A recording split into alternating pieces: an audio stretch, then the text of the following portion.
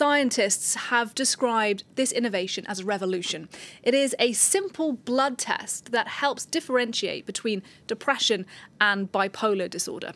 Now, bipolar affects millions of people around the world, but misdiagnosis is common, and so this test could have a real impact.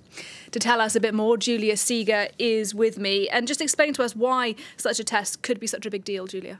Well, first of all, bipolar disorder is a chronic mental illness that causes mood disturbances. So the patient is going to go through cycles alternating between what we call states of excitement, so manic episodes, and episodes of depression. And between those cycles, he can actually feel really good in a stable mood. And the problem is that those cycles, they actually change in intensity, duration, and frequency from one person to another. So it's very hard to be able to diagnose it. And here in France, at least, it's considered that it takes about 6 to 8 years to diagnose someone with bipolar disorder.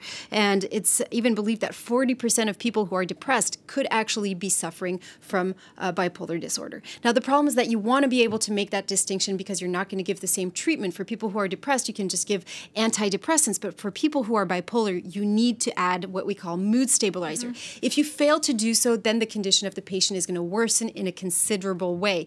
The manic episodes will increase, the cycles will become shorter and more frequent, and then it raises the risk of suicide in a very considerable manner. One patient that is not treated out of 2 that will attempt suicide, and 15% of them will die. So this is why it is so important for bipolarity to develop a tool that would help in the diagnosis of the condition, to be able to diagnose it well and then give the right treatment to help these people and to save them from suicide. Okay, so just tell us then a little bit about the test itself. Well, it was developed by a French company in the south of France called Alsdiag. It launched the test a year ago, and it's been on the market in Italy for a year, and it's set to hit the market in France in just a couple of days.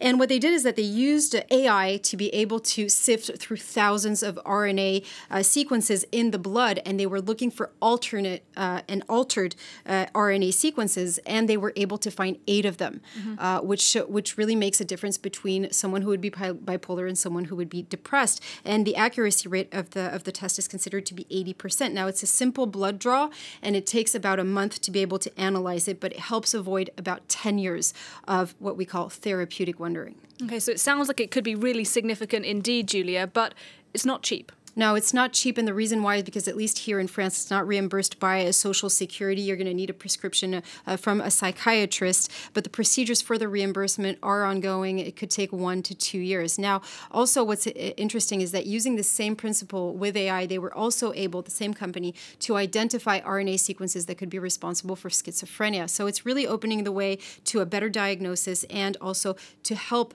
better treat people with mental illness. All right, such an important story. Thanks very much indeed for telling us a bit about that research. Julia Seeger for us there.